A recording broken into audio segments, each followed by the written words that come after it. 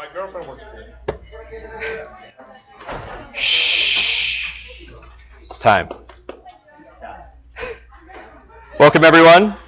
It's good to see you all again. I'm Jake, project manager from Quality Games, and we're here to show you our vertical slice and February development for our third-person action platformer, Long Arm of the Law. Now, before we delve too deeply into our February progress, I would first like to reiterate some of the major information in our game that we first told you about last month, out of respect to the virtual and the added audience that we have this time. So this is the hero of our robotic western, Motor Rockwell. So in this world, every robot is built with a purpose. Motor is one of the few sheriff bots, and if you look at his design, you'll notice some asymmetry happening with his arms, where one is much larger than the other.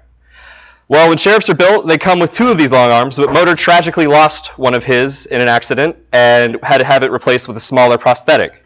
And when that loss burdened him greatly, it enabled him to finally wield a revolver in that other hand, and between his two arms is a bot like none before him.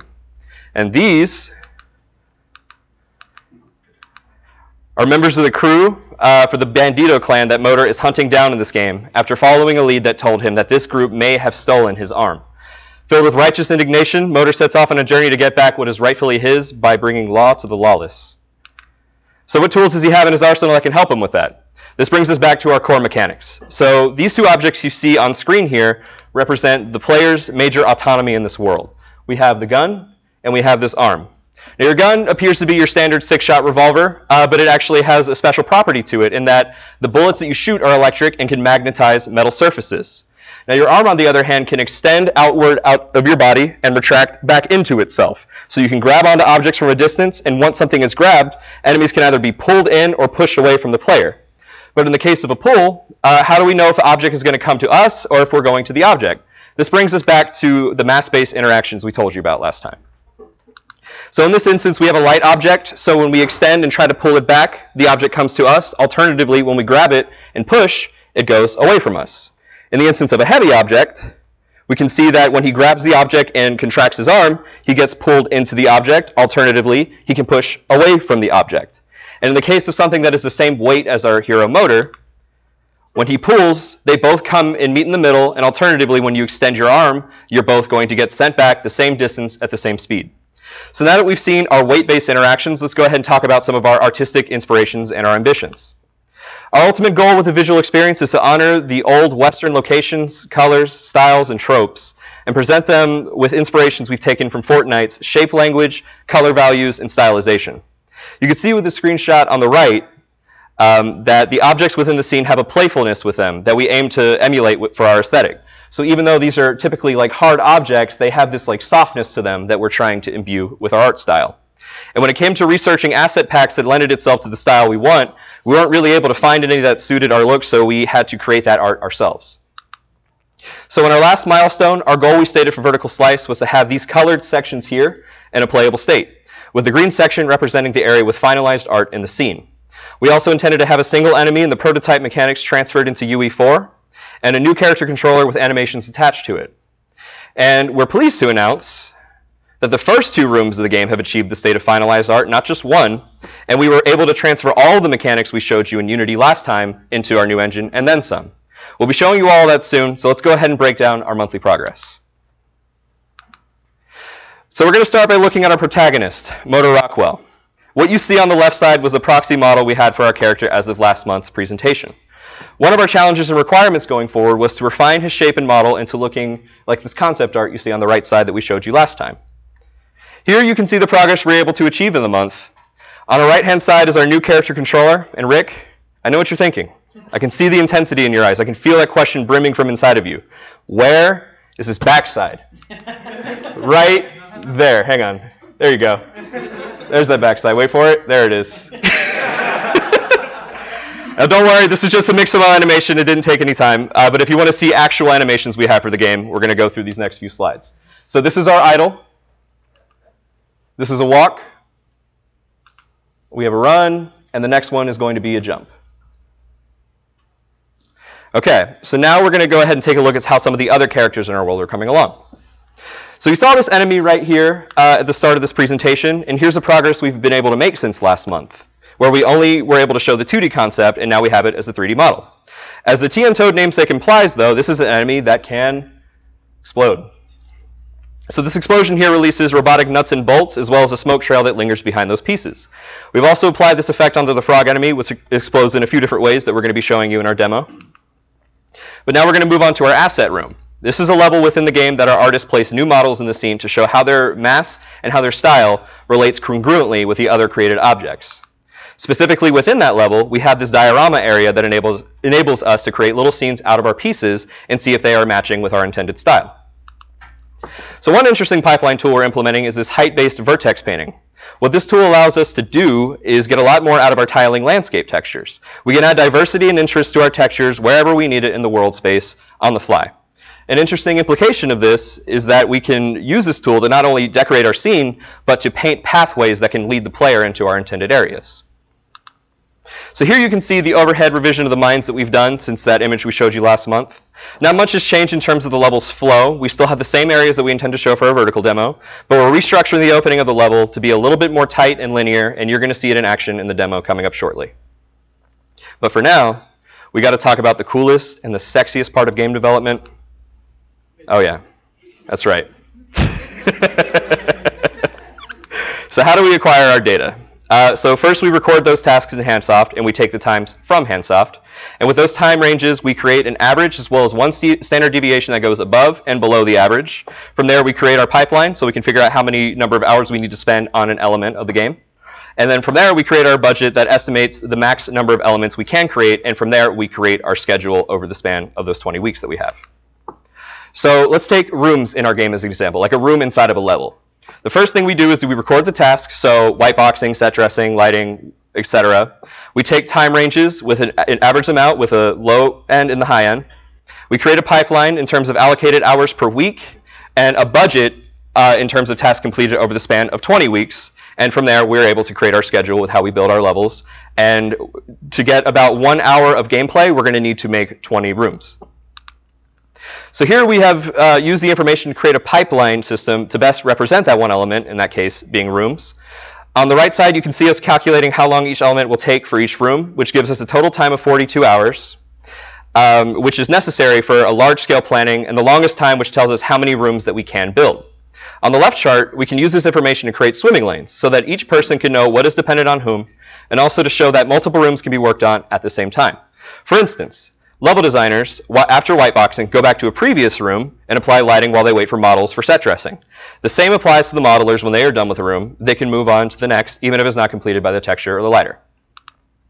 So what this ultimately tells us is that, by the end of the game, we'll have been able to make 20 rooms, 95 object models, 7 characters, 60 animations, 28 effects, 26 UI elements. So now we've addressed these process tools and pipelines, it's time for the part you've all been waiting for, which is to see the monthly progress on our gameplay.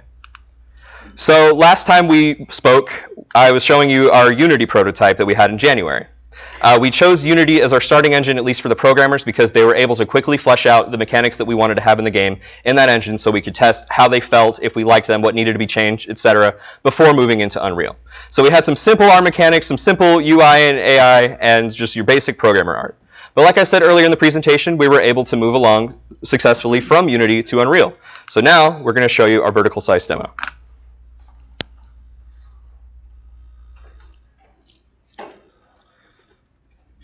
Function F8. Yeah, I was making sure. And duplicate. And click away. Okay. So we're going to hit the play button in just a second. It's going to trigger a cinematic that's going to show you the first 2 rooms of our level with full set decoration. Now you saw those 2 rooms in the overhead, but now you're going to be able to see it with all the art, the finalized art in place. So go ahead and hit play.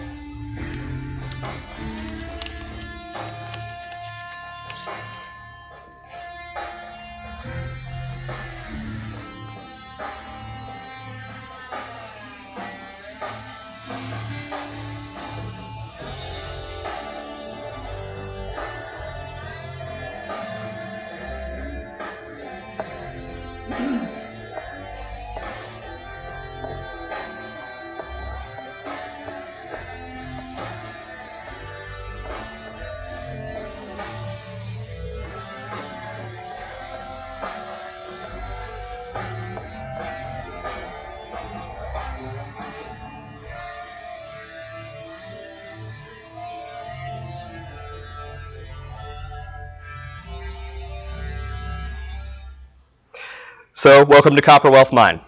This is the first level of our game. It takes place in an abandoned mine shaft that has recently taken up some new residents. The Bandito clan we were telling about earlier have made their new home in here. Motor is currently tracking them down to locate his lost arm, and he is here on a mission to find them and bring them to justice. So, given that this is an abandoned mine shack, it's starting to decay. You can see that we have some rust like on all these metal pieces here. And you can notice that nature is starting to retake this scene as well. So we're going to go ahead and hit start and enter the level. So go ahead and take a look around this room. So as a team, we decided that one of our ultimate goals is going to be to publish to Steam. And as a result, since we are a small team with a limited art budget, we decided that the pieces that we built in our world had to have some modularity associated with them. Modularity was really important to us because it enables us to build several pieces that can dynamically be placed in scene to make set pieces that feel dynamic and unique from one another. So we're going to go ahead and take another look around this room, and then we're going to come up on our first platforming section. This area of the game is pretty simple. It's just meant to tutorialize the player to get them used to how it feels to just do your basic walking and jumping. So Arian, whenever you feel ready, let's go ahead and hop over to those stairs to the next section. Okay. As we turn the corner here, you can see some of what I was talking about in terms of nature taking back over. There's a little bit of a cave-in happening up here, so you can notice that sand is starting to pour back into these mines. And areas where the light is hitting, you can see that we have vegetation growing in those places. So this next jump is also going to be a little bit too, you can't make this jump with just a single jump. It's going to take a double jump to make it across. So let's go ahead and give that a try, Arian. Single jump doesn't do it, so we make our way back around, and there we go. We got it. This next jump is going to require a double jump, not to move horizontally, but vertically. You're going to need to make your way on top of this platform here, so give it a shot. Okay. Now the next thing we want to point your attention to right here are these rail tracks that you see here. So you can notice that there was a cave-in on one path, so the player knows that there's no way they can move down there, as well as an area that's been completely sealed off, likely because of the destruction that's happened in the area. Another thing to pay mind to is we mentioned vertex painting earlier and how it allows our level designers to paint along paths that the players are supposed to be following. So here we were able to paint along a rock path that leads you to this first platform, so the player is naturally kind of guided to where it is they need to be. This section is right now the most complicated platforming section that you've seen so far, insofar as if you fail to make this jump, you'll fall and you have to do it over again. But still, you have limitless strides to be able to do it, so Arian, go ahead and do your best. Oh no! It's okay, because he's able to do this as many times as it takes just to get used to the feel of platforming and double jumping. Okay, so now as we come up in this next area, this is a jump that's going to be too large for the player to naturally be able to make it across. Go ahead and give it a try. Robots don't like water, so the second he made contact with the water down there, he was instantly teleported to be back here. So now we're going to talk a little bit about our icons and what they mean in the game.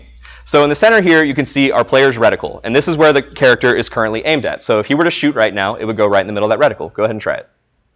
Just like that. Now, when your reticle gets near an object with one of these white dots over here, it means that it is an object you can interact with. So notice what happens as the reticle gets close to this piece. Okay, we can see that we have a red reticle on the outside and a blue reticle on the inside. A red one indicates that this object can be shot with your gun. A blue one indicates that you can grab it with your arm. And notice how your icon doesn't even need to necessarily be overlaid with it in order to make that contact. That's because we're intending a lot of dynamic movement in this game, and we don't want players to feel like the game was too precise and they missed the important thing that they needed to grab or shoot. So right now what we're going to do is we're going to extend our arm onto that metal beam, and we're going to try to contract and pull ourselves into it so we can make it across.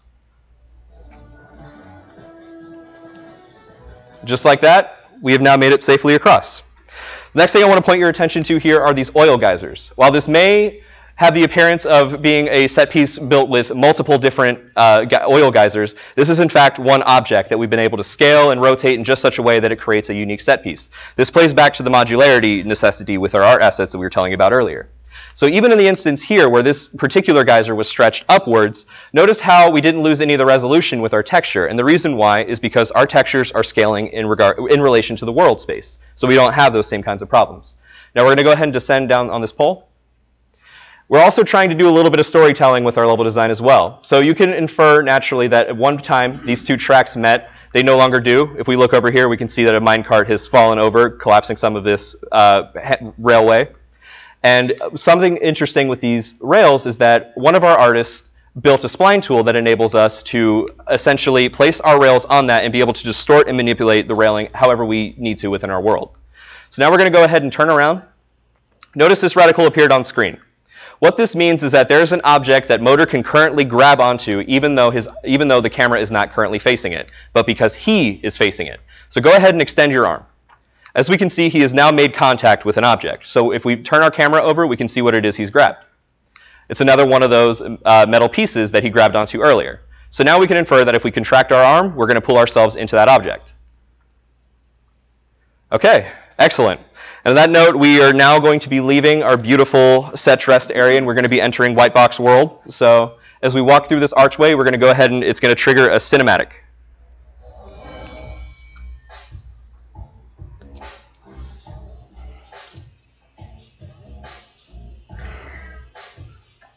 Okay, so what we just saw there was one of those TN toads, unfortunately, collapsing the way forward. So now we're going to have to find another way around.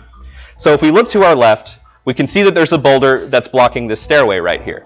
So what we're going to have to do is grab one of these TN toads that's across the bridge, and we're going to have to employ one of our new mechanics we've added this month. So what that new mechanic is stiffening. What that essentially means is that at any stage during you contracting something in or extending away, you can lock your arm in place and hold whatever object it is you were grabbing onto. So we are essentially going to be grabbing this from across the chasm and placing that bomb frog right next to this boulder, blowing it up. Go ahead and give it a shot. He locked his arm in place, and he's now able to transfer it right over there, and it exploded. And now we're able to find another way around. So in this section, Arian can keep double jumping to make it over these stairs. That's his call if he wants, but we also place another one of these metal pieces to pull yourself over. We're trying to build the idea in the player's head that these won't always be necessary for you to make forward movement, but sometimes that efficiency feels really, really good. So we want to be able to have these set up throughout the world. So go ahead and pull yourself up and save yourself some time. Just like that, we're at the top of the stairs in record time. All right, so now we're coming up on two more of those TN toads that we saw earlier. You can eliminate enemies in a number of ways, but first we're going to start with something basic. Let's just shoot them a few times. Let's take them out with a gun. Okay, so that first one is out. And for this next one, we're going to show you how you can extend your arm to crush something against a wall. So he's going to grab this frog, and he's going to shove it into the back wall. Just like that, he was crushed, and he exploded based on that physical impact. So now that eliminated all the threats in the area, we're going to go ahead and descend these stairs now. And as we make it down to this bottom step, this is the end of the canyon section. This is essentially the end of the demo that we promised we'd be showing for Vertical Slice, but we've also been developing another room that we would like to show you that imbues some of our AI, some of our level design considerations, and we're also going to be showing you some new mechanics in this new space. So let's go ahead and turn around and let's go a little deeper into these mines. So first, we're going to talk a little bit about the Bomb Frog AI. There are a few ways that you can get him aggravated at you. One is to grab him, another is to shoot, which will get just about anyone's attention if you shoot them. And the other is to walk into his line of sight, thus he sees you and now he's mad at you.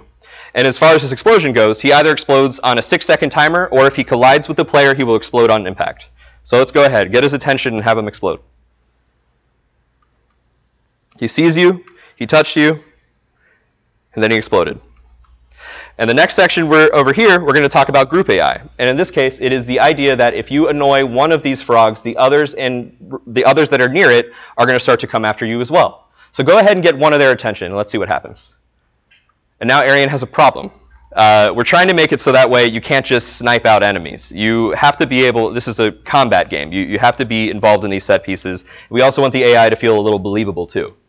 So we're going to turn our attention to this. You can't make this with a double jump, but you can pull yourself up there.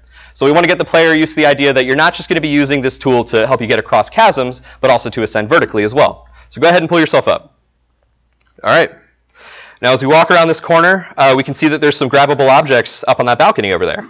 So let's go ahead and try to pull ourselves up there. Okay, so what we had there was a light object. We've identified those at this point, that a light object is going to come to you. Okay, let's try the next one.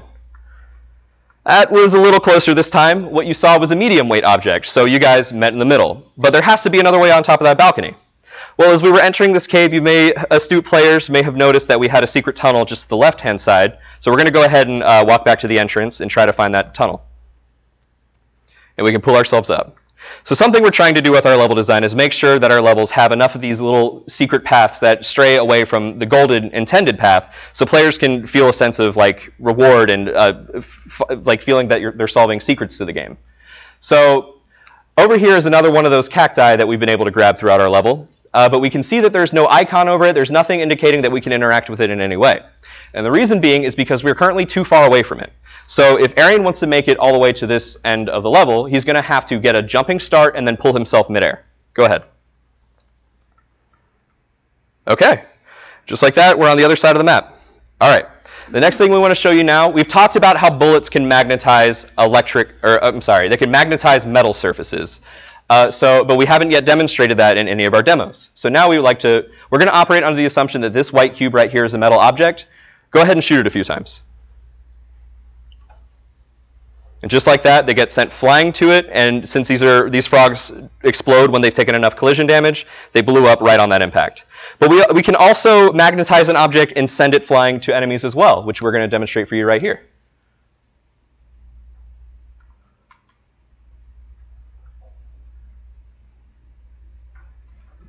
And just like that, we're able to send the magnet at them.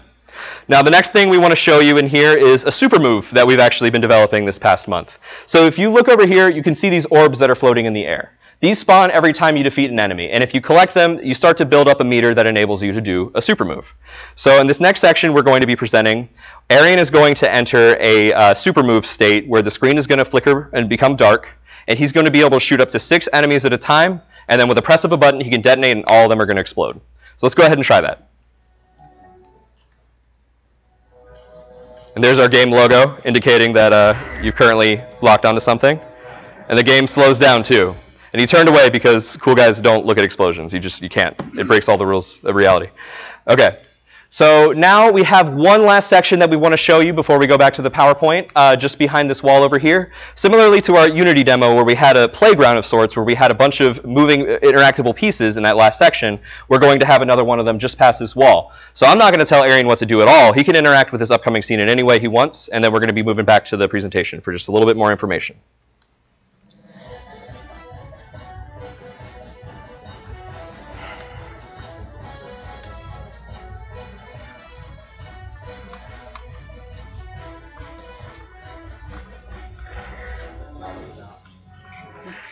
See, this is an instance where you would want to have that aim assist if you're flying around.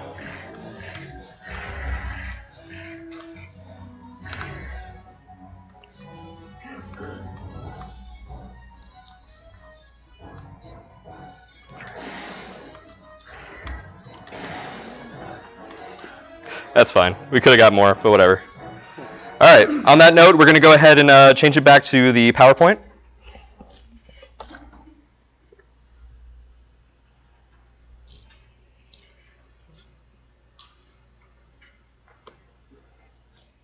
OK. So now, the last bit of information we need to break down with you. We're going to talk our future plans. Our next milestone presentation is going to be on March 28th.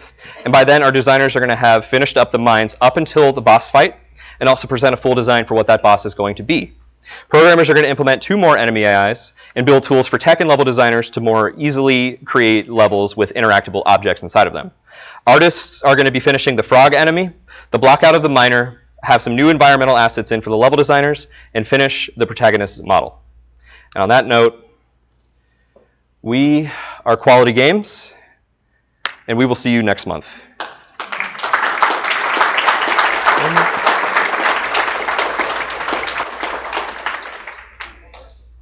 There it is. All right. Good afternoon, gentlemen. Cool. So good work. I think I had you at 3:33. Just trying to keep ourselves.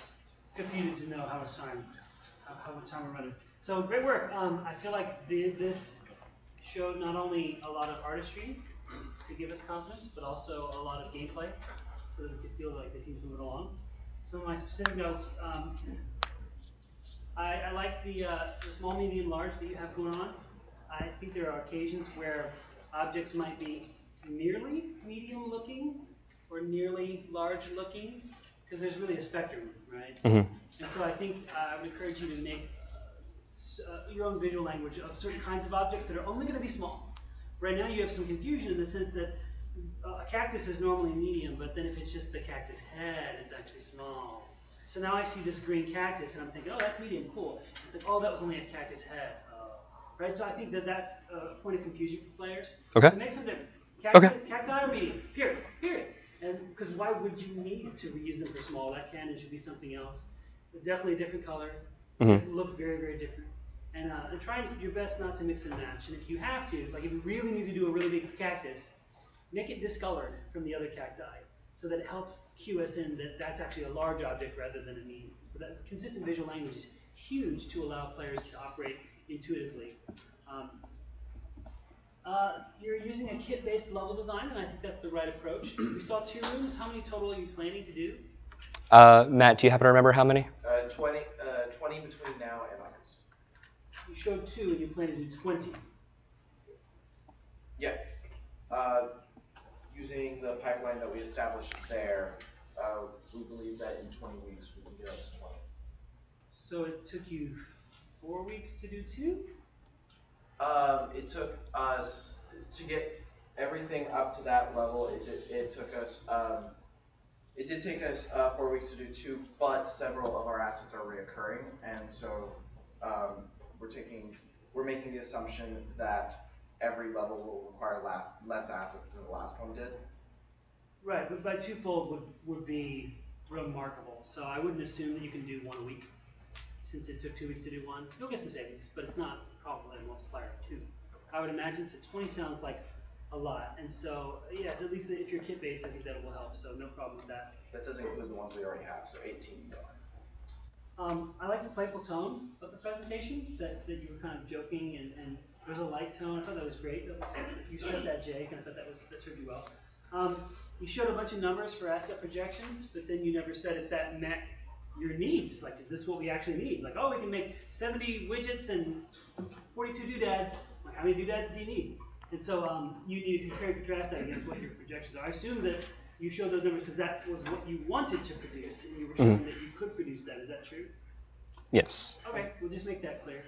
Because you only said what you were able to produce rather than what your targets were, and those were the same. Great. Now, there's question. Cool visual target video that you had, where you're kind of panning around there in the mine.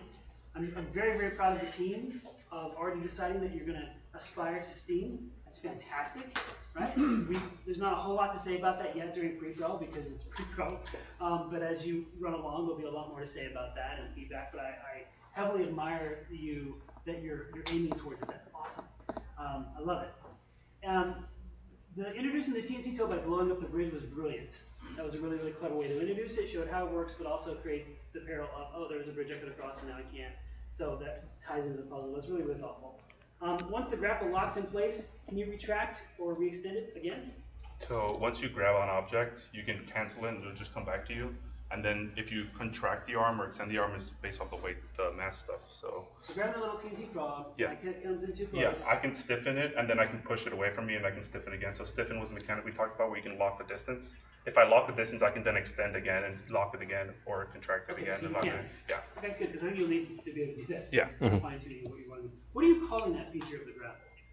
A feature of the grapple? Just grabbing it because it's meant to be like almost like a sticky hand type thing, like a magnetic hand. Yeah, the ability to lock it and then Yeah. extend and retract. What are you calling it? The locking itself is stiffening, so like your arm becomes like stiff. And Yeah, it stops doing this. It just locks wherever it is. Yeah, so light stiffen. objects, you'll keep it at that distance, and a large object, since you can't push it, you'll be stuck at that distance, so you can't even approach a heavy object. Okay.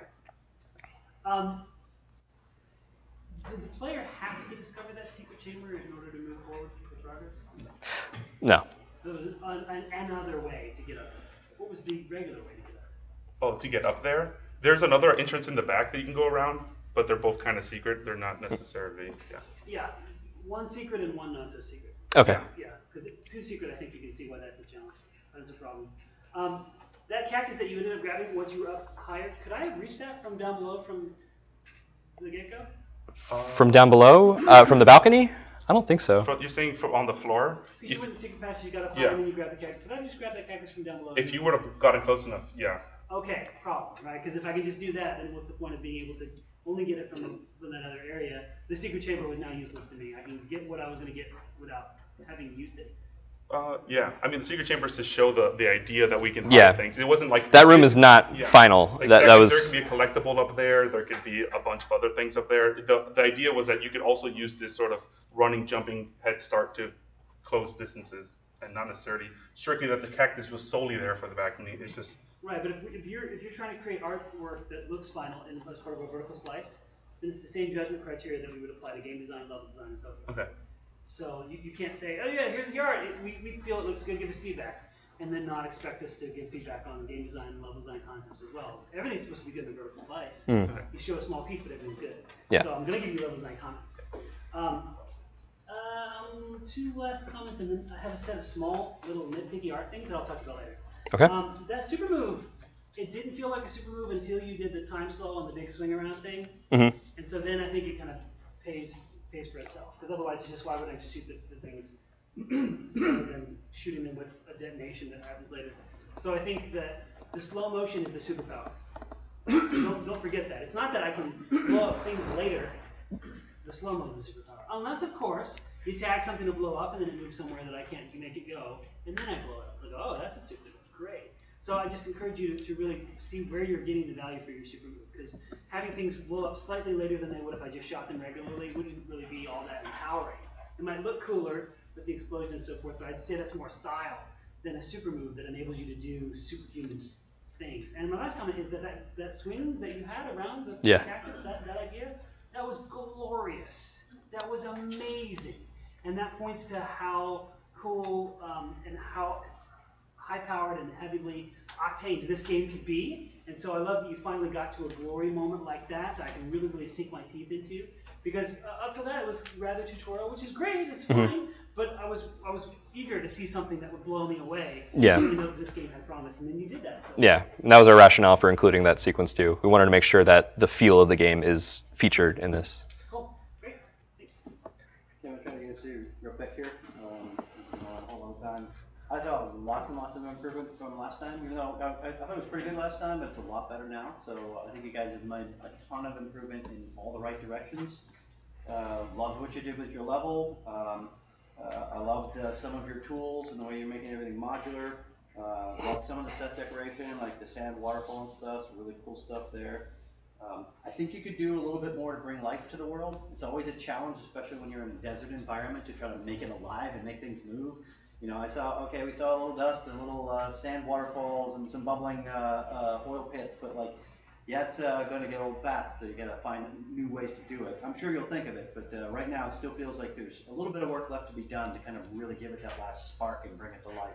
It's a really good start though, so I like the direction. I love the new mechanics. This idea of the stiffening arm is a new one from last time, which is really cool. You know, the shooting while you're swinging in a big 360 is obviously the sort of coup de grace that kind of really sealed it. I'll say that my biggest criticisms, which aren't very big, but really are sort of in the strategic arrangement of the presentation itself. I'm a big believer in start off by putting rose-colored glasses over your audience, and so you had like some really cool stuff, and they kind of all sort of, the art was good, but it was like not at the front, and then the really cool stuff swinging at the end was really good, but like as Ron said, it was kind of like ho-hum until we got to like that, and we're like, oh my god, this is so freaking cool. And I feel like you could have actually started the audience off on a stronger note by showing the really cool stuff, like front loading it. It's a matter of taste. Different people are going to have different opinions on that. That's just mine.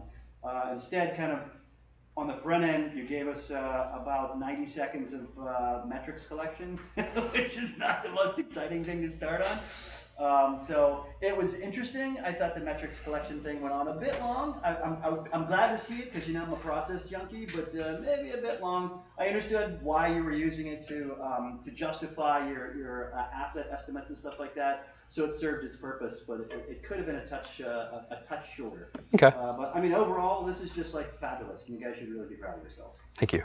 All right, thanks. Good job.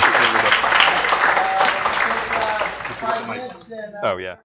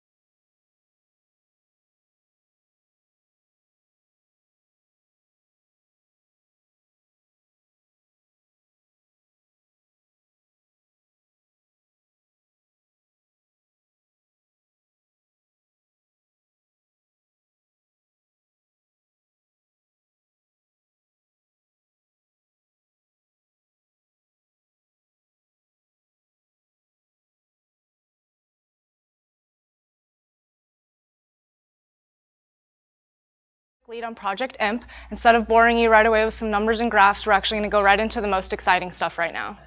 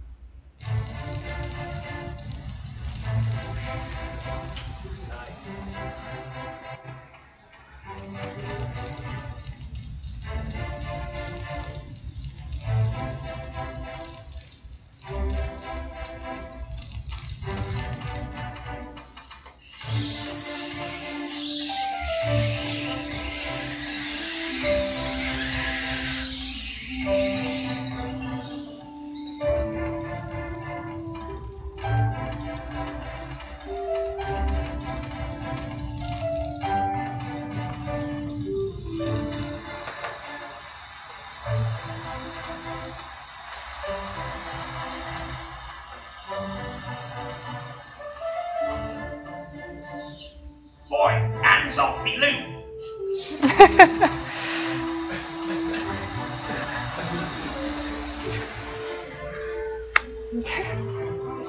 Nobody's home!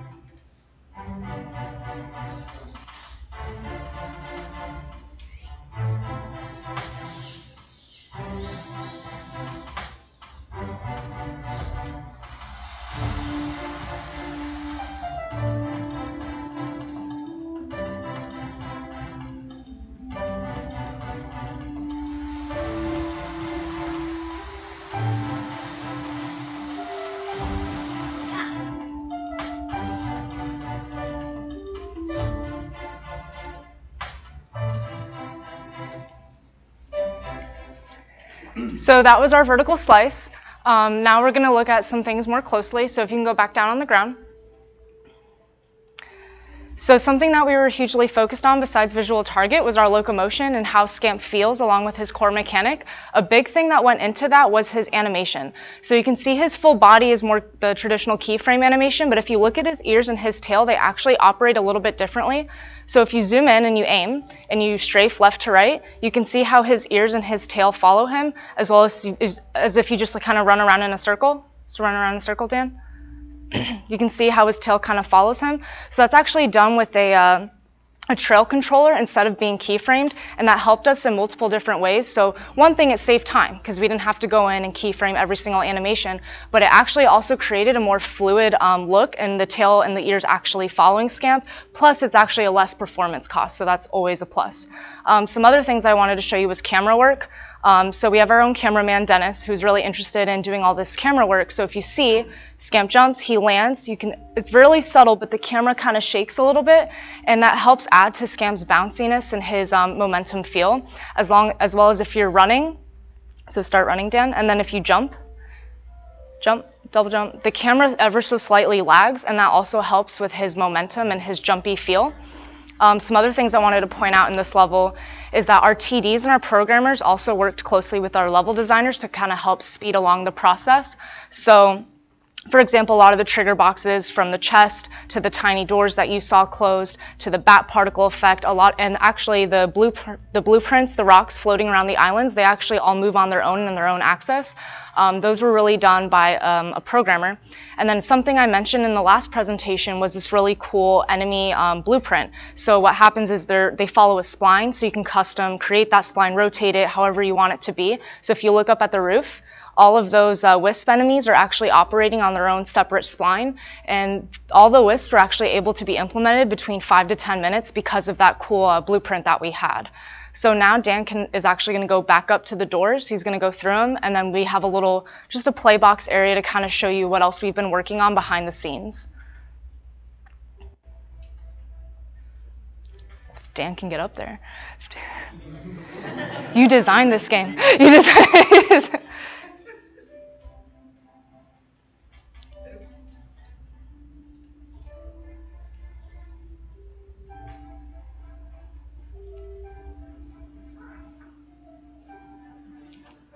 So here's our little playground. You've already seen the wisp enemies, so now we've started experimenting with a little more complex ways to use the wisp enemies, but here's just more of a basic. So obviously he can't go over there. So the wisp enemies eat your magical orb when you throw it, but they also eat, like let's say your orb gets by them and you're able to spawn your clone. The wisp enemy will also go and eat the clone image. So either way, they're going to track it down and eat it. So you have to go around.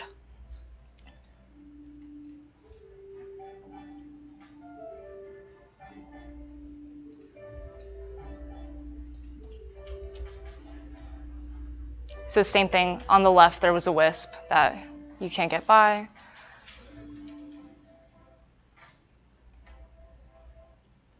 So he'll eat it no matter what. So this is going to demonstrate exactly about how far up Scamp can get. So he's got about 2 throws, 1, 2. So now we've also started looking at different ways that the environment can be introduced and in different environmental effects and how they interact with Scamp. So this is kind of like a bounce pad essentially, but a wisp is blocking it, so there's literally no other way to get through except you have to get on the bounce pad. It bounces you up. This is another cool thing we've been looking at. So essentially this is like a barrier. It only allows magic through it, so you won't be able, Scamp himself will not be able to traverse through. So, but remember, the orb will bounce off any surface that isn't walkable. Once it lands on a walkable surface, then it'll spawn the teleportation point. So he bounced the orb off and then got through. And then another area is, so his clones are also affected by the environment just like he is. So when go ahead and bounce.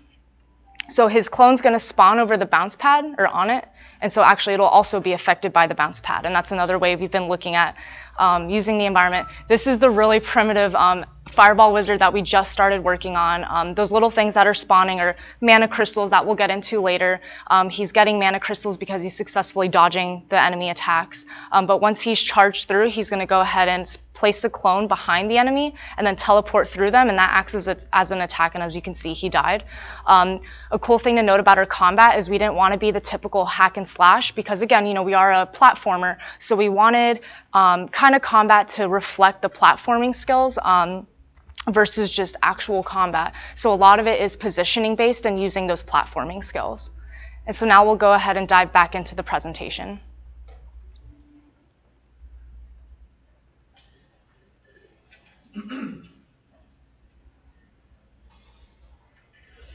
Okay. So we know that we're streaming this today, so I'm sure a lot of alumni are looking in. We know they didn't see our previous presentation, so we're going to do just a quick mini recap. So this is kind of a little bit of our backstory. You see the big hats, big problems, those are kind of our enemies. This is our main character. Little backstory is that Scamp is a familiar that was summoned by his master wizard. Unfortunately, his master wizard has been kidnapped by this group of radical, underground, reclusive wizards. So now Scamp has been tasked with going to save his wizard. So you kind of saw a lot of the main mechanics in our game. We are a 3D action platformer with the emphasis on the platforming. We're a whimsical, playful game. We don't take ourselves too seriously. The world is kind of your magical playground. Our vertical slice goals that you just saw, our main one was a visual target, and then second to that was Scamp's main core mechanic, and basically just getting his locomotion to feel really smooth and great. So what went into this vertical slice? Tons and tons of artwork. So first, we're going to be upfront about it. We had to use some things from asset packs, but we want to be clear on what those things were. These are the exact things that we took out of asset packs that we did not modify or change. This kind of helped our process because we only had about 3 weeks to get this all together, so this helped us move along. But on this next slide, these are the things that we took out of asset packs and actually heavily modified. They don't look anything like they did in the asset pack. But now we're going to show you all the stuff that we made on our own. So here's the first slide. You saw Scamp in there. You saw kind of the platforms, a lot of the environment assets and the hero assets, and we can go to the next slide. We also made all of these. You saw all of these, so won't go into each and every one. And then these are also some other things that we made. This is cool. This is a smart material. So this is another way that we kind of set up things to be a really smooth process. So within seconds, you can kind of change the color of the glow, how often it pulses, how long it remains lit. That waterfall we also made. And then a cool thing about the bat particle effect is that it also follows its own spline that you can dynamically change. And then you can also decide how many bats are spawning, how big they are. They each can actually rotate on their own. So that's a really cool, unique way to do that. Another thing that our artists were heavily involved in was lighting. We learned that lighting takes forever. The amount of time that we all spent waiting on lighting to build is ridiculous. So one thing that we noticed is that, so when you start a UE4 map, they kind of give you this all around the world lighting, and it's the ambient lighting, and it looks kind of bad, and it was washing out a lot of our textures, a lot of our materials. The shadows weren't very crisp, so we didn't like that. So instead we went ahead and deleted it all, and we started placing point light here, spotlight there, and started bringing light into the world to get what you saw today. And then we also have an issue with dealing with Scamp's shadow. So going forward, what we want to do actually is attach a light to Scamp, and that way that is the only lighting that is affecting Scamp and casting his shadow. The cool thing about that is because we want to go further and actually make it dynamic. So if Scamp goes into a dark area versus a light area, that light over him casting the shadow should dynamically change as fit. So here's some of the animations that Brian did. These are really cool because you can see we actually went ahead and got his strafing left and right animations, but these are the state machines that we had to use, and those are really important to us because Scamp is constantly moving around in the air so much and switching between different animations. So there needs to be a smooth transition, for example, when he's running into jumping, into that double jump, but what if he casts and then he jumps again and then he lands? All of those need to blend seamlessly together, so this state machine was crucial. And then we have this guy that is animated. It's important to note that stretchy spine that we showed you in the last presentation is actually implemented into the chest. Going forward, we want to implement it into Scamp and then in the first humanoid enemy that we'll be showing you later. So now we're going to kind of look at the back end and what tech's been up to. It's important to note that when we say tech, we mean TDs and programmers because they collaborate very closely together on a lot of these projects.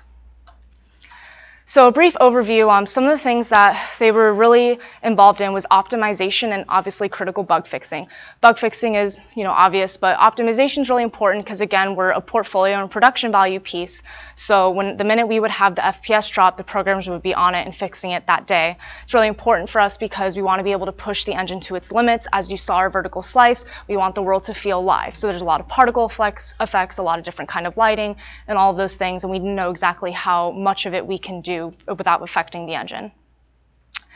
SCAMP's locomotion, again, you've heard me say this is really important. This was about a huge 3-week iterative process, a lot of experimentation with different speed numbers, a lot of different jump heights, how high should his double jump be versus his regular jump. So that was definitely a huge process that our TDs and programmers were in on. And like I said before, we have our own cameraman. Something I was pointing out in the vertical slice is easier to see here. So as he's jumping, if you look at the back wall and you look at the vertical lines, it's a lot easier to see how they move. A lot of those subtleties didn't come, right away. So that was about a 3-week process of Dennis experimenting with different camera angles. How much should the player be able to move the camera? How quick? All of these little shaking effects. That was also a huge iterative process for us. And these things I actually pointed out to you in the vertical slice, so I'm not going to go over them in detail again, but we just wanted to put it here to kind of show you in total what our programmers and TDs have been up to. So now we're going to get into design. Obviously, for our vertical slice, level design was also a huge deal. We're going to show you where we kind of started. This is our super, super primitive white box. That's where it started. You can see it's very symmetrical. The angle's a little bit different than you saw today. And then going forward, something that we were trying to look at was tackling these huge rock walls because our artists and our level designers were like a little bit nervous about how to tackle such a big space. So then we kind of got the first rock asset in. You can see it's red. We definitely ended up changing that. And then this next picture is about the last picture that we have until what you see today. So that was a huge iterative process as well. And then for the alumni watching, you kind of saw his core mechanic in the vertical slice, but in case anything was a little bit unclear, basically he can throw his image and then he can teleport to those things. He can pop his orb in midair and teleport to that. The way combat works, again, very platform skill-based instead of the typical hack and slash, so you have to position yourself correctly in front of the enemy with your image behind him and teleport through the enemy. I put this here because combat's going to be a huge focus for us in March, because now we've kind of gotten his main mechanic and his locomotion down pat. Now we're going to start adding a next layer. Another thing we want to look at in March that we've already begun thinking about is UI. We don't want the screen to be too cluttered and break immersion, so we're thinking about a health bar, a mana bar, and maybe some kind of information to convey to the player how many images they have left and how many they can use. Another cool thing to note that during our vertical slice that you saw, the background music was made by a professional composer, a contact through Drori. Drori did help arrange it. Another cool thing, we actually recorded the effects for the chest and the tiny doors that were closing. Those were done by wonderful Brian. And then the rest of it, though, was not made by us. So in the future, levels now that we're looking at is the caverns, which you kind of already saw a lot of. We're actually just going to be expanding on that, and then the library level, and then a twilight zone. So one last thing to note about for the design end, we have a lot of these one-page designs up in our backlog. This has helped because it's kind of kept the gears turning, so we're not ever hitting a slow spot with coming up with new ideas. Obviously, we're not looking to implement all of these. This is just to, again, keep the gears turning and coming up with more and more creative ideas. So now we're going to get into the fun part, like Jake said, sexiest part, management time and integraphs. So now you're going to see these are the total hours that we put in. Again, it's important to note that programming also includes the TDs. It's not just, that's why design's a little bit lower. We told you last time that our meeting hour number was actually higher than this, and we told you that that was going to hopefully lower our meetings in the future and bug fixing. And good news is that it did, because we were able to set a lot of constraints and kind of get the top of the pyramid set in stone about what we wanted to do and what we were making, and making sure that everyone was on the same page. So that did work out, because look at how low our meetings are in bug fixing. Here you're going to see more of a day-to-day of how February went and how many hours people put in. Good news is that we still kind of kept the Sundays low like we wanted to, but you will notice that this a little bit lower than this, and then this is a little bit lower than that. And we realized why was because in the beginning of vertical slice, people were really nervous about, oh my gosh, there's so much expected of us. We only have about 3 weeks. How are we going to get all of this done?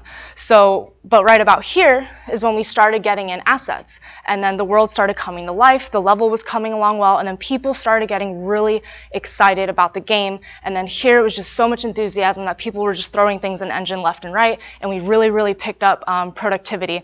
Especially a cute little story is that when people would come and like test our game, they'd be playing around in it. They would, do the whole level, do the little puzzle, and then they would go back down to the ground and just run in circles and jump around. And we would have to be like, hey, can you give us the controller? Because it's just so much fun to move with Scamp. And once the team started seeing that, it's just the enthusiasm went through the roof. And then kind of what's on the plate for March. So like I said, we're going to be focusing on combat. We're wanting to get a fireball wizard, so our first humanoid enemy, the model complete and the texture, along with his AI actually perfected and completed. And then we also wanted a first pass at the full caverns. It's important to note it's not going to be polished like this vertical slice, but we want to get a first pass at it. And then little things for that is like Katarina's really interested in implementing an auto rigger. That way future enemies can be way more easily rigged and little things like that. And then this is just a really brief overview of what we expect the entire capstone to look like. Obviously, you see how long we expect production to be versus alpha, when we expect our first playable to be ready. We kind of started looking at our focus tests and when we're going to spread out those and the best time for those. So I wanted to bring back this slide because this is what we promised you last month for vertical slice. This is the exact slide. We said that we would have a concrete visual target. We feel like we hit that. We said that we would have Scampin with his animations. Specifically, I said that he would have his movement animations, his jumping animations, and his casting animations, but we actually got a lot of his strafing left and right animations along with the mimic chest. We told you that we would have a textured Scamp. That's done. We told you that we would demonstrate Scamp's core mechanic. Done. And then we told you that we would introduce a complete enemy, and now our Wisp enemy is in there, and we have already begun prototyping for the second enemy. Thank you for watching, and we'll see you in March. Hide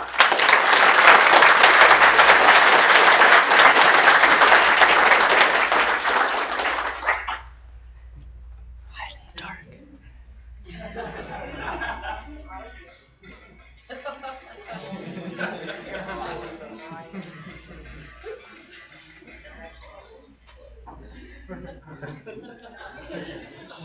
All right. So, great job. Thank you. I thought the game looks really nice. You led with that for a reason. The game looks really nice. I think I don't want everybody to feel like I'm giving the opposite advice of Rick, because I'm not. And I definitely agree with Rick that you start off your presentation with a bang, and I think that was a good move. I think you could have started off with something other than the full demo and still gotten a big bang. Like if I had to go back in time, I would say start off with a fly-through of the scene and how cool it was. That's really the bang you made, is how cool that scene was. Then talk about the mechanics, and then show the demo. And the reason I think that would be better is because you talked about it after you did the demo. You said, I know there's a lot of people watching that haven't ever seen the game before. So let me explain the design to you. Mm-hmm. And that explanation would have been really handy when you were traversing through the level. Even I was confused as to what was happening, and I was in that whole one, right? And so I think that that context can help make the visuals of what's going on during the demo make sense. And I think a lot of the people that hadn't seen it for the first time were confused about what makes this unique. I don't understand what's happening really, right? Because you chose to kick off with the full demo. So in hindsight, I'm not sure that if your goal was to get people thinking about it critically, that was the best way to go. I do agree that it started off your presentation with a bang. The other downside of that is that the rest of the presentation was very dry and boring compared to that, right? So you didn't really have too much else other than the explanations of how that came to be. So I think it's you have a faculty advisor that believes in that, so that's how your presentations are going to be. You saw my team and my presentations. If I could change my presentation, I'd say let's do the fly-through and then talk and then show the full demo. But Yeah. So I like how you led it off with some really nice looking graphics. I thought that your cameras were super cool, and the work on them shows. And I think that you should continue to work on those because they're awesome. And the subtlety, oftentimes when you're polishing a game, the subtlety is where it's at, and those show really, really well as a very polished piece of your game already. Think about how much time you have. So don't think that those are done. Every time you add some cool mechanics, give that level of polish to the cameras, and that time is not wasted at all. I thought it was a little weird how the trees were not affecting the player at all. Yet they're a beautiful set piece, and they really add a lot of color and vibrancy to your scene. But then when the player was just flying right through them and things like that, that was a little bit off-putting. Is there any plans to have those animate or throw off particles or something to indicate that something is moving through them, or no? I mean, we've begun looking at how, like, for example, for the mushrooms, we want them to start bouncing, so actually like bounce pads and different things. So now we're starting to look at how the environment pieces can affect scamp and interact. So we're starting to look into those things. Kind of like flew through those and back and forth through them. That was really Yeah, fun. I see what you're saying. Yeah. The other thing that was jarring, I noticed, was in your audio. Like, you would go from really low audio to really a lot of audio and back, and so the audio transitions were really noticeable. So you may want to think about dealing with that logic when you can teleport so quickly and you have very realistic environment effects. Those were jarring. Okay. Let's not do that there. So you outlined a lot of the assets that you use untouched. Mm-hmm. Do you plan on shipping those?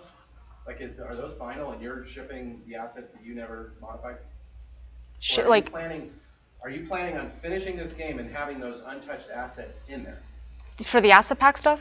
Yeah. No, eventually it's going to be all of our own art. So you're modifying those as you go? Yeah. Okay. And then eventually those will all get replaced with our own from scratch art. Okay. Okay. That's not what I was expecting to hear.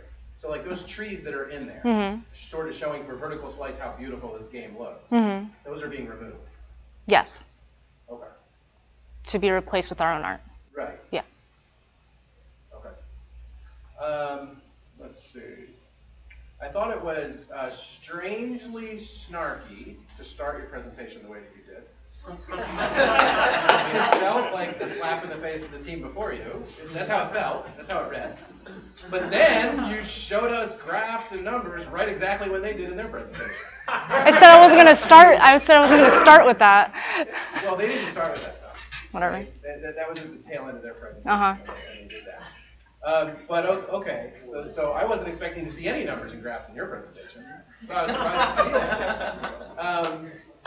But are you planning on doing like a full analysis of your game? Like, here's how much gameplay we want, and here's why we think we can do that?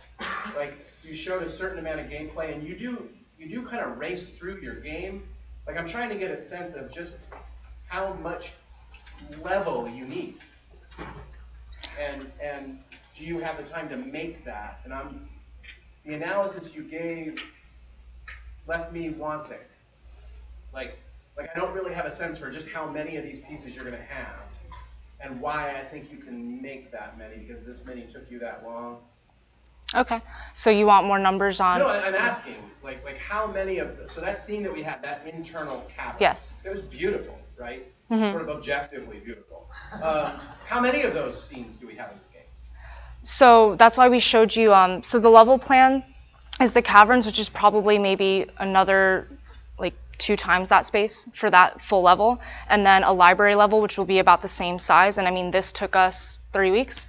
So I'm not concerned with like, oh, we want 30 minutes of gameplay. It's more so about finishing and polishing one thing at a time and basically seeing how much we can do. That's why right now we just have the library expanding on the caverns and then the other thing that we had showed you. Like, that's why right now we're just there, because we want to get that polished first. So I'm not really like, we don't care as much about, 40 minutes of gameplay or 20 minutes. Like, right. Instead we want it, yeah. Yeah, and I think it's totally fine to not care about how much gameplay you're going to get. That's totally fine. But I do think it's important at this point in development to be able to have a sense of how big of a game you can make based on how long things are taking you. I think your approach to the asset pack and your answer to the tree question leaves me doubly worried about, because you've got a beautiful environment that still needs to have a lot of work done on it, right? Because you've got to like replace those assets, right? So that is leaves me a little bit wondering about how much you can make too. I thought that I was really amazed by how much your character moves around and how much attention to detail there is on that. So awesome work. Like so much so that as you were playing it, I was like, I'm worried. So I've always been worried that the game doesn't seem very fun, but I never really worry about that because that gets answered in playtesting. Not by me or by Rick or by Ron, but by people playing the game, saying, is this a fun mechanic or not? Mm-hmm. And it looked very complete. Like your locomotion and your animations, they looked really complete. And I was thinking, I wonder if they've even started having people test this. But then I saw on your schedule, your first test wasn't scheduled until May 7th. And it was like, wow, I would want this starting to get tested right now to see if this is fun. Because if it's not fun, and you want to build out this mechanic, you're going to want to know that. That makes Before sense. May 7th, Yeah. right? Yeah. Because you don't want to walk into that May 7th play test and go, oh, we found out that this whole throwing thing really needs to be redone because they're not finding it very intuitive or whatever. Mm-hmm. But you've got a lot of it already done, so why not do that earlier? I'm impressed with your progress on that whole animation, locomotion, jumping, throwing. Really, really great. I'd get that into testing sooner than May Okay. 7th. Yeah. So, Makes sense. yep. That's all I got. Good job. Thanks. Okay, hi. Hey. Project M. So I think I'm already well on record last time being a big fan of the Big Hat Wizards. Thank you. So the fact that I saw none means that Oh, I'm this was sorry. another failure. I didn't need them yet. But please. It's more coming Big in Hat March. Wizards. March. I told you March. Yes. No, but I loved it, but more Big Hat Wizards always true. Awesome transition. You got literally oohs and ahs from the crowd when you transitioned from your the sketch that you had there, that little animatic, into the actual world. That was awesomely done. My second bullet was Jesus. Jesus. I was clearly impressed. Thank you. I love the Venus loot trap and the mushroom, the mini mushroom house. There's real comedy in there, a real playfulness to that. So I like the idea of that world coming to life. Please don't let it just die on the vine of, oh, we had these two cute gimmicks and that was the end of that. Because I see that pattern, not only with capstones, but in industry release games where there's this really funny joke in a teaser and it's like, yeah, that was it. Yeah. And then there's not. It's just kind of disappointing. So you have to keep working at that because you have to throw away 10 good ideas to find that one golden one. And the Venus loot trap was a golden one. I like Scamp now. Like I told you at the beginning when you show all the concept art for Scamp, I saw a couple other versions of it, and I'm like, oh, those are kind of cooler. But now that he's more fully realized, you've done him so well that no, I like him. I don't even need to, or want to see the other versions. I don't care because he looks cool. I like him. So good to go. I do feel like there needs to be more precision on the transition into the teleporting, which is really hard because you're literally like zooming the camera over to this other place in the world. Like teleportation is always a tricky beast to do because it's so anti-physics, and it literally warps our perspective, literally. So it's hard, and I'm on your side with that sympathy, but a lot of times it felt like you threw the teleport ball out there, and then I would zoom over kind of where it was going to be, and then always feeling like I was a little bit behind it. And I don't know if that was intentional or not, but it just felt to me like there was a lack of precision there, and I felt like I would be constantly missing the edge of cliffs because I thought I was going to go a little bit further than I did.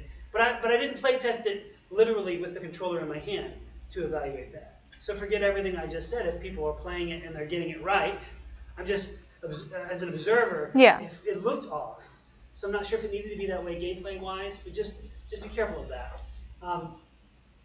So I wasn't sure why the door ended up opening after you did that double teleport. I'm assuming that you needed to get onto those pressure plates quickly enough in order to be able to open them. You're right. So I think that's just an issue of feedback, with the sense that we can maybe hear the pressure plate depress a bit, and then when I leave it, we hear it extend back. Yeah. Oh, it's done. Not that it literally has to be a pressure plate that you push down on, but whatever it is, we have to get some kind of indication that it's quick. That once you leave it, it resets. And that was the information I think I lacked in really understanding what was going on with that puzzle. And I think if you have that feedback and then you demonstrate the failure thereof, of, oh, we went to the other pressure plate, well, we did it so slow, we heard the other one unsnap. It's like, oh, we got to do this faster. Can we double teleport? Actually, we can. Let's do it. Or maybe on the door. The door moves a little bit open, and that's not enough for you to squeeze through. And you show us that. It's like, I can't get through.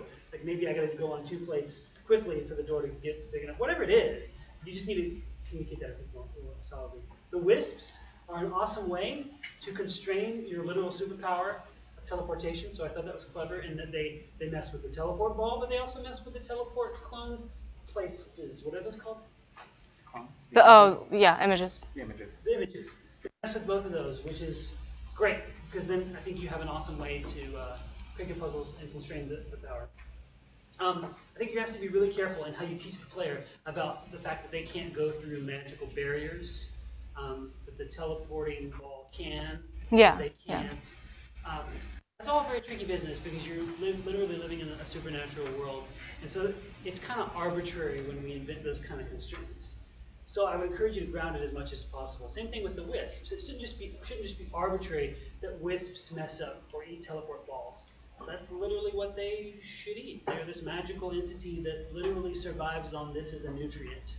And then that would even imply that you're incorporating teleport balls somehow into the environment itself, and that's how wisps normally live, off of those.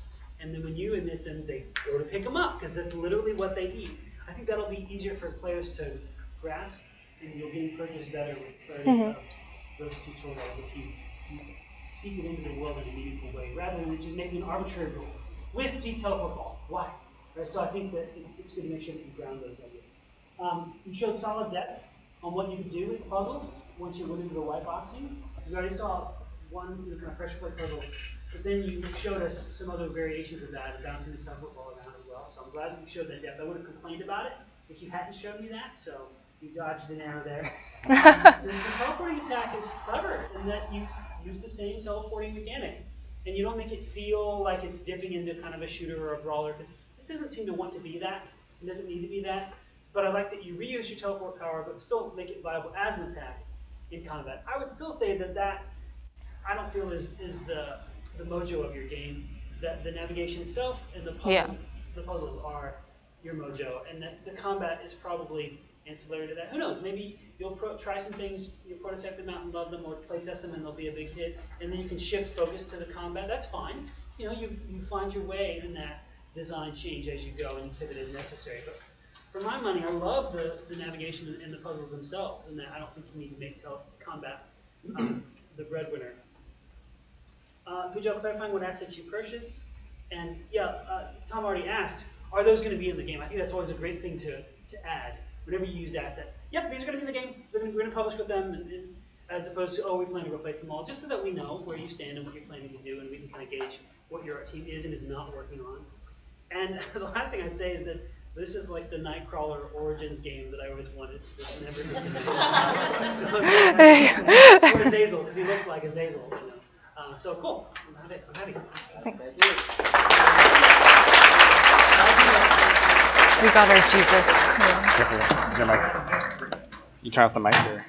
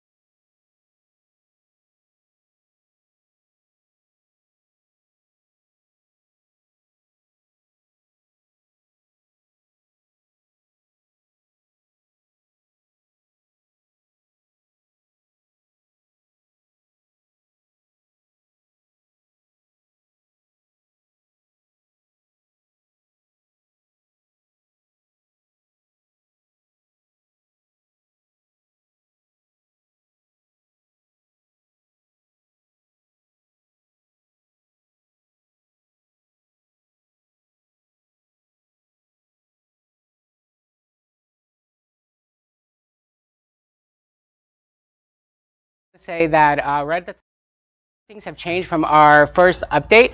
We pretty much started from scratch, and so you're gonna see our progress there. I want to say that we're no longer a third-person action game. We are now a full-on action game. We are a 3D bullet hell game that takes place during one single boss fight.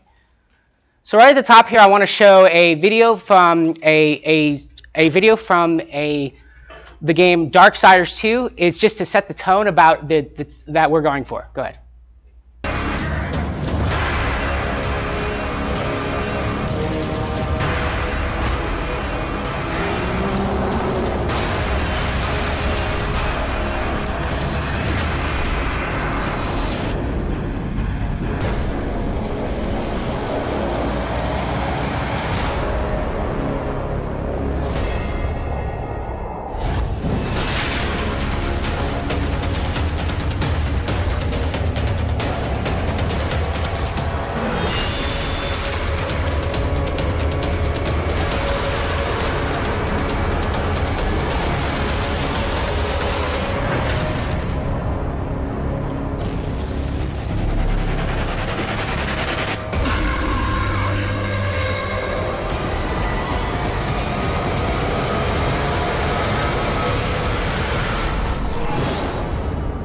So that's the tone we're going for. We want to convey a sense of epic struggle on a relentless scale. Relentless struggle on an epic scale. Yeah. So let's talk about Project Dragon. Okay, so Project Dragon is a high-flying cinematic experience. It's hero versus boss, as the player will relentlessly struggle to do damage, dodge attacks, and use a god's power against him. We're projecting about a 10 to 15 minute play experience just to keep it fresh. So we call this our vertical slice presentation for our Capstone game, but really what we're kind of looking at Capstone as is one big vertical slice for what a larger game could be.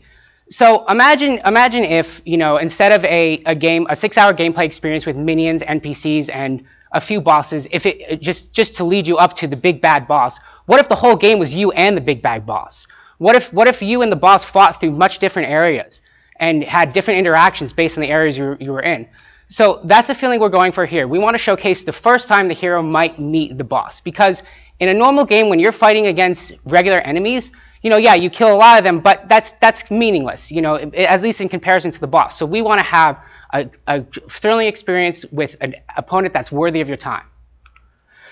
So since our last update, we changed the purpose of our project. We're now a portfolio piece. We did that for a few reasons. One, because of time constraints. We were a little bit behind the other teams, so we felt like having a portfolio piece with higher production value and limited scope would help us out in that aspect.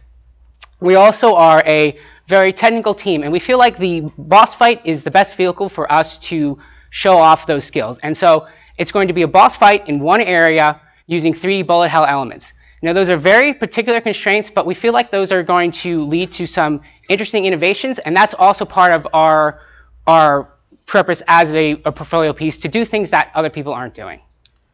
So why 3D bullet hell? First thing, most important thing, bullet hells are pretty freaking cool. Okay. The second thing is that 3D bullet hells are not done very often. So we are excited about that challenge, and already the challenge of doing a 3D bullet hell has led us to certain innovations. I'll go into this more in the demo, but the first thing that we realized we had to do was remake the flight controller. And so now, if you can see in that GIF, the hero is moving on a plane. And so, that's one of the innovations that we were led to by these constraints that excited us. So very early on, we realized that the funnest thing about our game was the flight. So we wanted to have a good baseline for that. So we started looking at other games, and we settled on Rogue Squadron as our flight target, because for a few reasons. One is that Rogue Squadron is, a classic. Second reason is Rogue Squadron is a third-person game where you fly and you shoot. And so, also, too, there's a slow and a fast fly. So you see the X-Wing on screen, it's doing that. That's a mechanic that we replicated within our game that we're going to show you in the demo. So now I want to talk a little bit about our character. Our character has been redesigned because we changed our theme from an avian theme to a Eastern Asian theme, because we wanted something a bit more familiar. and it fits with some of the other whimsy that you'll see soon. And so, the mic keeps falling off, sorry guys, up out there in Streamland. So this process shows our character from concept to block out and then to in-engine with the basic texture on her. And we were able to reuse the basic silhouette, even though we changed the design, so that was good. And so here's the final glory shot of the hero in engine. She doesn't have her mask on because when we were doing it, we were playing, we showed it to some people, it just wasn't reading as a mask. So we decided to take that out, but I want to show you our process of iteration though. So now this is a new addition to our project. This is our dragon. This is a quick 2D concept that is based on Ao Kuang from the famous story Journey to the West, and he's going to be the only other character in this game. So there's only going to be two characters: our hero, and then the boss. So here's our 3D concepting phase, our first pass and the second pass. The first pass we looked at the head obviously, and then we moved on to the body. And then here's our progress right now. We have our decimated model is painted, and that's what you'll see in our demo. So moving forward, we have I want to talk a little bit about our animation. So that's the animation that you're going to see in the demo coming up here. And it's 100% procedural. And then we have, on the right side here, we have an animation retarget. We utilize the animations from the Flying Monk asset pack and then retarget it onto our character. Because we're a portfolio piece, by the end of our project, we want to have completely 100% original animations, and we've already started making progress towards that. So now I'm going to talk about some of the things we've accomplished. I know it's a lot of text, but bear with me. It's going to be a little boring. So for program, you know what, Ronick? Let's just go into this cutscene. Let's do the cutscene. Yeah. All right. Oh, it's not playing. It's not playing. Oh. I just looked at Tom and he was like,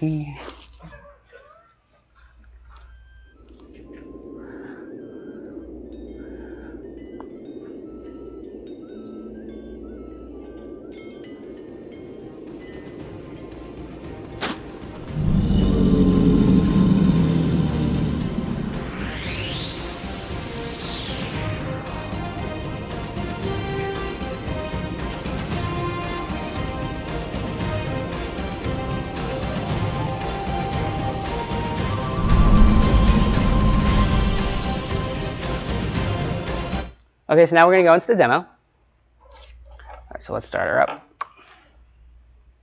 It's not up there. Yeah, I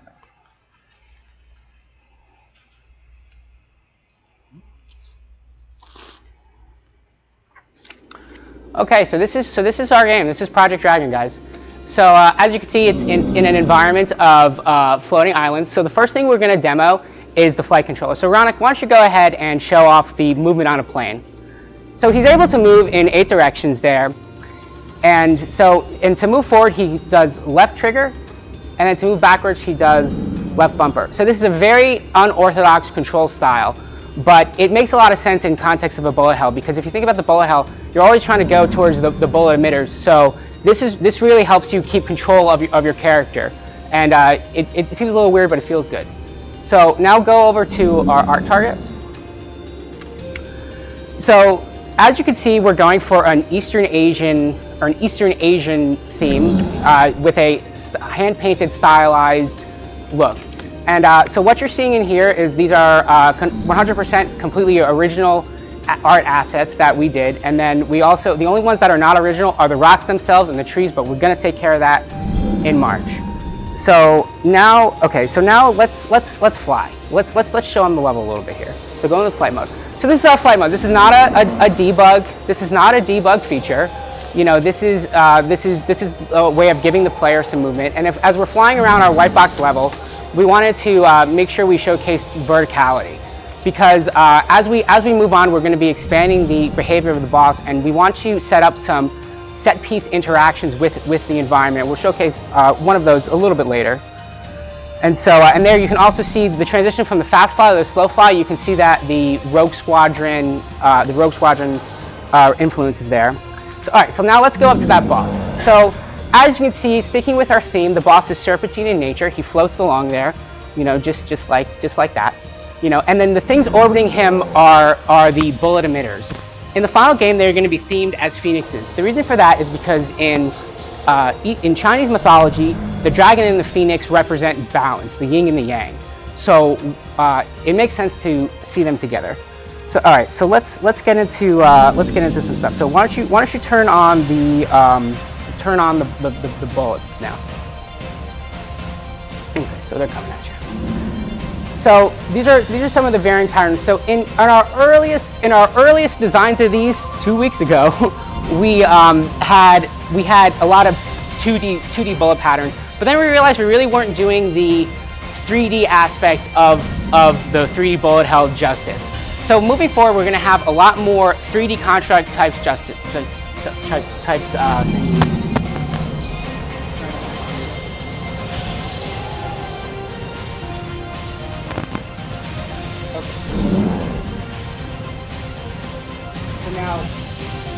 So now we're going to talk about some of the basic player abilities that we're not kind of adopting. So first we're going to start off with the charge attack. Go ahead. So charge attack is kind of like a Mega Buster in Mega Man. It is a more powerful shot, and you want to make it feel very dramatic. That's what we got the time slow there, and then the cool part of it, right? And so in order to charge up the charge shot, we have to do something that we call a perfect dodge. And a perfect dodge is when you get close to the bullet, and then you see the starburst particle effect, and you have to dodge at just the right point. So you can see his mana bar charging at the bottom there, and that's kind of a reward we give to the player for acting. Reckless. So okay, so now we also have a basic attack. Go give us little shots. Go ahead, shoot a little more. There you go. Okay, so it's like that. Okay. So, you know what, now we're going to show you something that we've been experimenting with, and this represents our first pass. So, he looks a little hungry. Why don't you go feed him something? He's flying over there. Oh yeah, that dragon looks like he loves rocks. Let's get him. Okay, grab it. All right. So this is our tether mechanic. This represents our first pass at this. We're using this. We want to see this mechanic evolve into a form where it allows for more dynamic interactions with the environment and with the boss. Oh, did you miss? I missed. He missed. Yeah, he can't get it. The dragon won't eat today. You know, so that's our progress so far on the gameplay demo. Now we're going to go back into the presentation. So the first thing I want to do is I want to give credit to the song that you heard in the demo. The credits on the screen. Right now, we're currently in talks with a professional sound designer to compose us a song for the boss fight that you just heard. That's in the same vein of that. So we're hoping to get that hooked up soon. And now I want to talk to you a little bit about our environmental process, and so how we created the art target. First, we started with the Zhangjiang Mountain asset pack to do the block out. This blockout was assembled by our level designers and our artists. And then we moved on to start the retexture process, and then introducing our own assets, and then that brought you to the final art target that you saw today. So now I want to go and break out our milestone schedule. Our milestone schedule is going to be broken into broad categories like this that fit the theme of the boss, the theme of the game appropriately.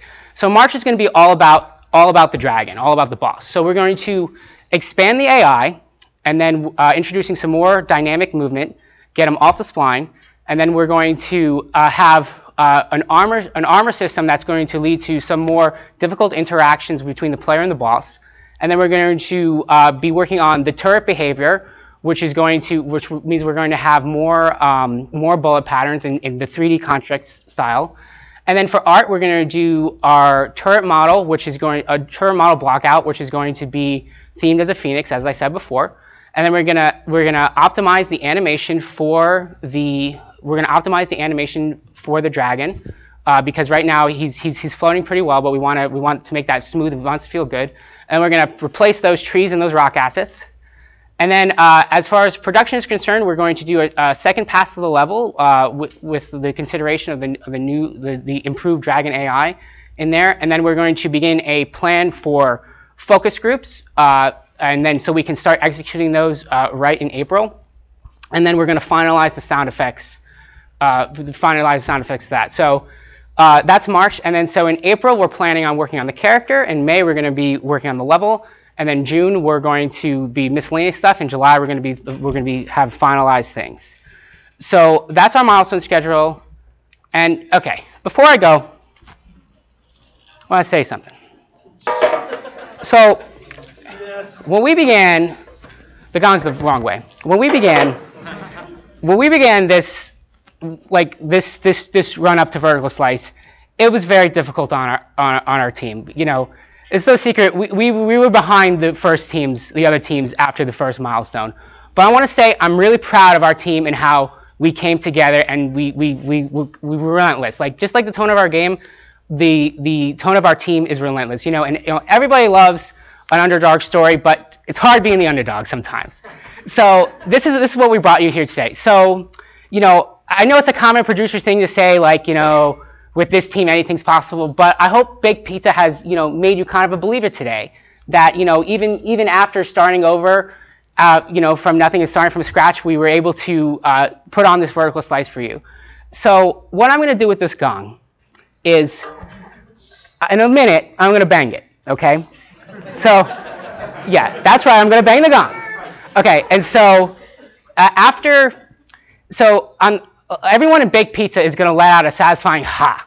So I invite everyone in the audience, faculty included, you know, to give us a good ha, because, you know, I want you to let out some of your vertical slice frustrations and your and your game developer blues. Okay? So on the count of 3, ha. So ready? 1, 2, 3. Ha! That's our presentation.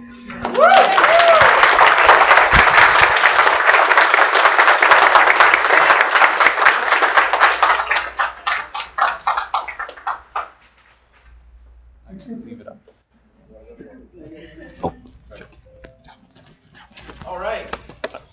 Well, first of all, great job. Thank you. I think that in context of your last presentation and what I know the team has been through, I think you show good progress. I think the scoping was smart, and I'm not surprised when I saw SK in the picture. I know he's a big Bullet Hell fan. Yes. I was thinking that he should transition to the team if he wasn't already on it. I know what Bullet Hell is because of Programming 1 when SK is in the Bullet Hell game. But I don't know that, I certainly didn't know what it was before that. I had no clue what it was. And I feel like this presentation treated it like everybody just knows what that is. And it's a certain type of a game, and that was just, it was not explained at all. You went to great lengths to explain the boss interactions and why you're doing just a boss and all that. But I think because of the redesign, I really believe you owed it to the audience to kind of explain what type of game it is. I don't come away from it understanding really the scope of the different patterns and the different number of levels and things like that, and I wish I did, because that would give me a better means of like answering some of the questions regarding scope and like, do I think you can make this game and stuff. If I don't really have a sense of the scope, it's hard to answer that. You mentioned that the controls of the game are unorthodox.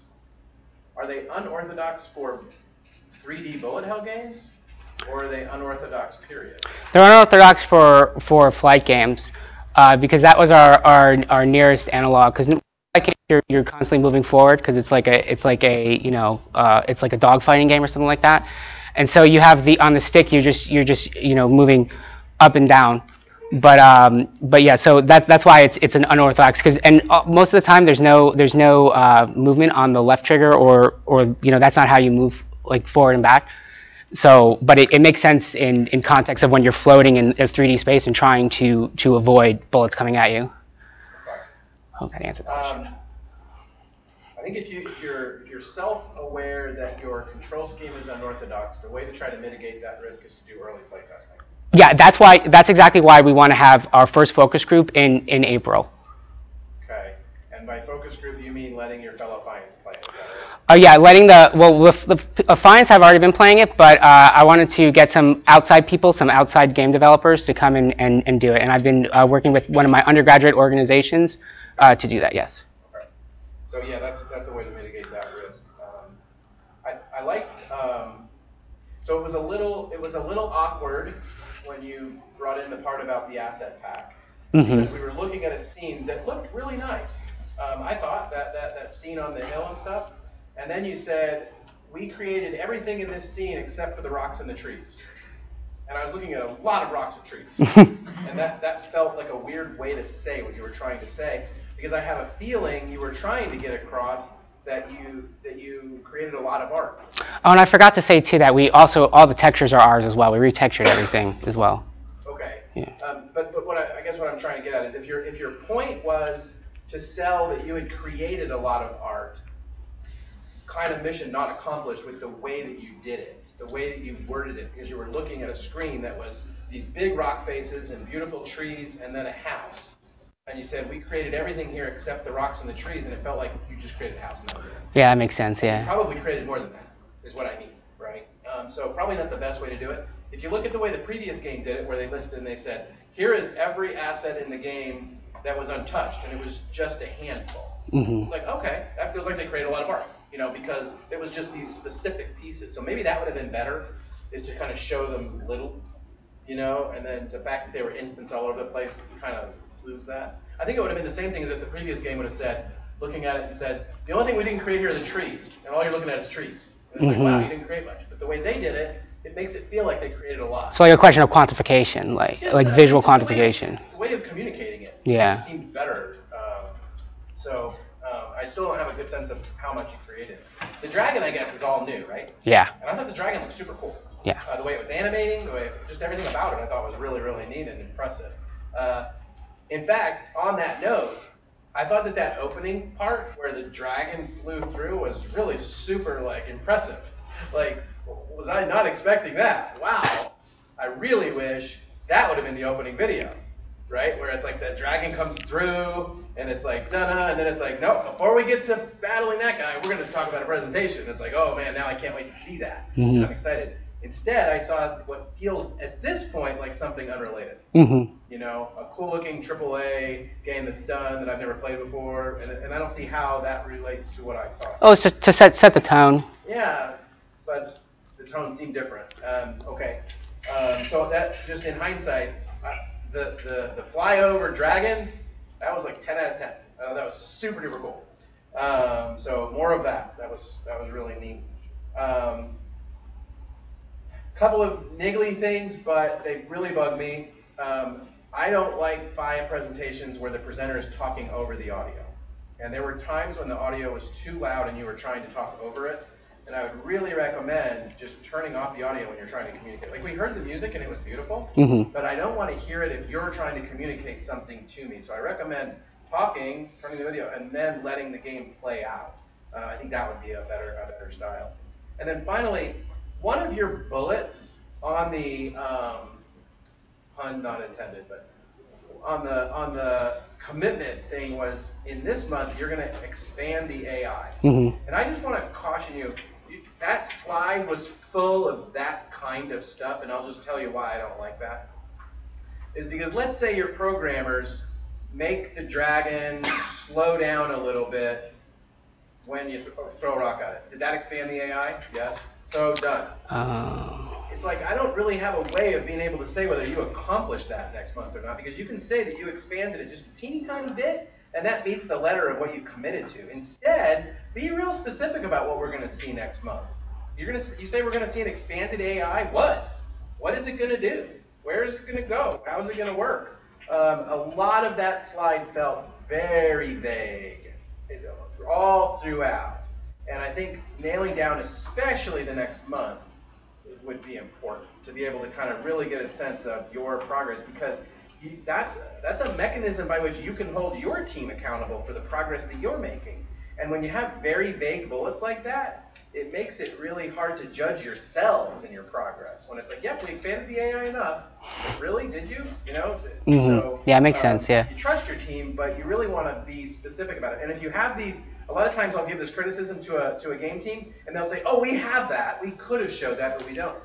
Well, why didn't you show it? Yeah. If you're really developing those detailed bullets, show us that you're developing that, because it would add some context to the work that you're going to be doing in the next month. And then I can tell you if I think that that's too much work, if I think you're expanding in the right areas, etc.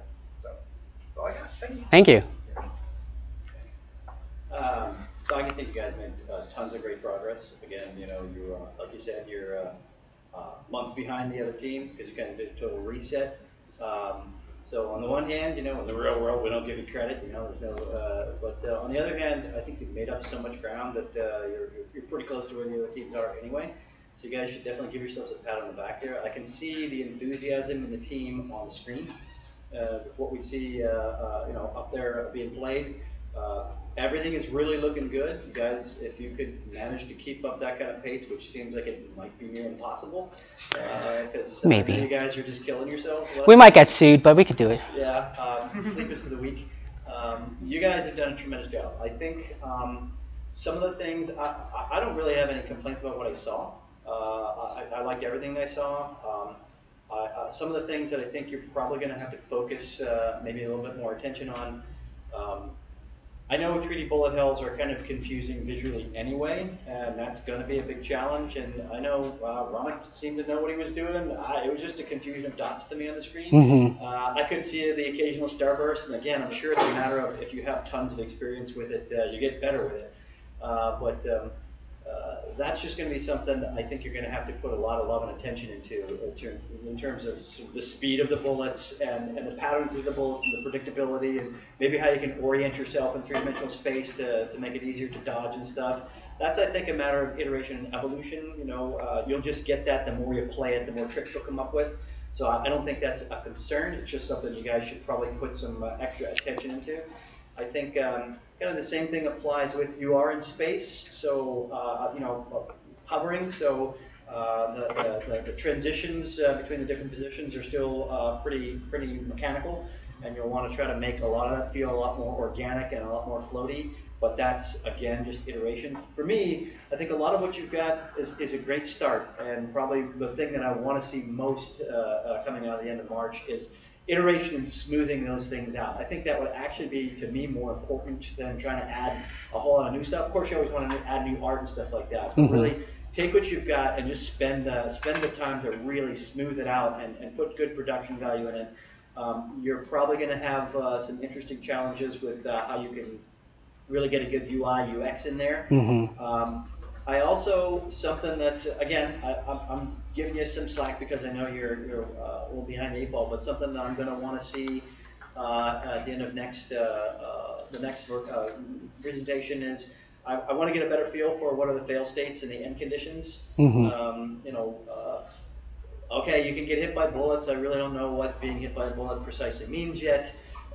So obviously you have some sort of hit point system or some sort of whatever, it imposes penalties on the characters, so you're probably going to put some attention in there. Like I said, rather than add new features, just sort of create depth out of the features that you have. I think that's probably the best use of the next upcoming month. I'm always in favor of taking your core and just polishing the heck out of it before you go on to add new things. I love the idea of a game that is in its entirety one big running boss battle. I just think that's a really cool, inspired thing. It's kind of like the next step after, you know, God of War. Instead of multiple bosses, it's just one giant boss for the entire fight. I think that's really cool. I think you guys have made a lot of good decisions. I thought it was really smart to downscope and focus on what you've got, and I think you should double down on that. Right? Just keep it really narrow, really tight, and polish the heck out of it. If you're a portfolio piece right now, it's more important to do what you do well than it is to add a quantity of stuff.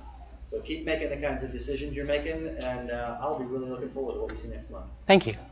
All right. One more gun. All right. Ha!